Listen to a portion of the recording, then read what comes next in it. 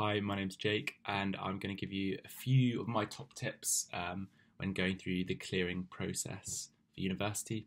Firstly, my personal experiences. I originally applied for Nottingham University. I didn't actually get the grades, which led me to then go through the clearing process. I knew that York was a university that I really wanted to go for, but didn't put as my first choice. So when that happened, I found out my results. They were the first people I rang, and luckily for me, it was very straightforward, and they offered me a place straight away. So that's sort of my own personal experience. And with that, I guess my first top tip would be not to panic.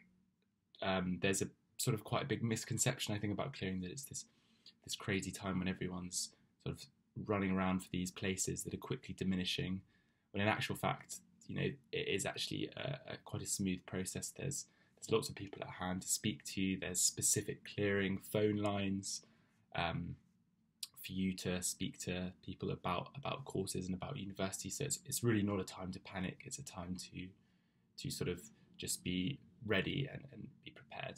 And that leads me on to my second top tip is as much as you shouldn't panic, with that you should also be prepared. So know the types of university courses and places that you'd want to go to if your first choice didn't happen in the end, as I was in that same boat.